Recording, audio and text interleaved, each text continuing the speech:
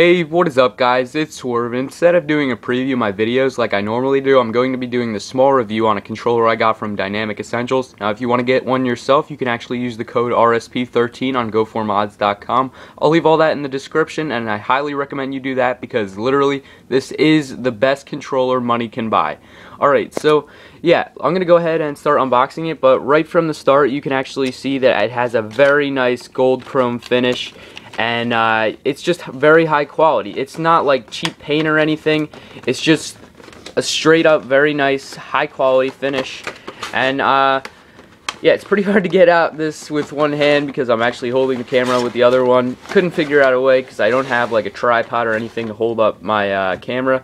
But you'll see right here, it's very nice, and just the coat is just so nice in general. But if I actually turn it on, it has a white LED, and it just comes with so many modes. Like, for example, all of the modes you would get for extra by checking off the boxes on those other websites, you actually have to pay a lot more. For example, if you enable all the mods that are on this controller, you'd probably have to pay like $200 or more. So yeah, you'll see on the back here, it actually has that small little button on the left side, and that's just to activate the rapid fire. And let's say if I had drop shot, I would enable it, and then I'd press RT, it would shoot and then drop me to the ground.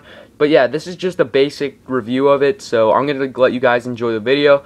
But yeah, hope you guys will go check that out, and yeah, see ya.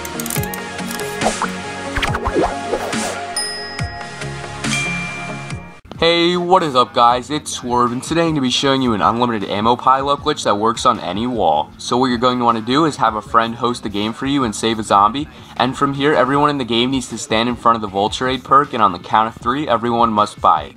Once everyone buys it, the host must leave and it will cause a host migration, meaning the game will still count for public match.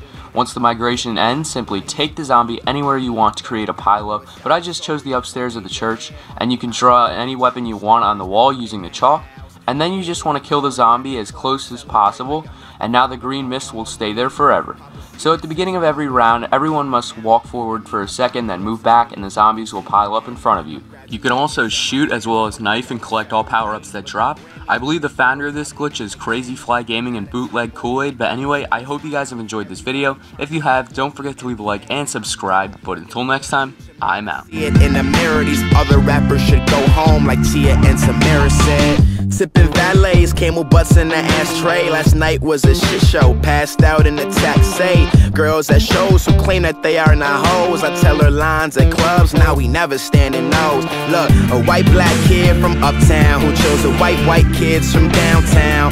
How profound. So drink something, smoke something, fuck something, try and make it, fuck the underground. Sorry, Harriet Tubman, yeah. I got fans cause I'm hot. Get it? I got fans cause I'm hot. I got women on speed dial that say they need miles.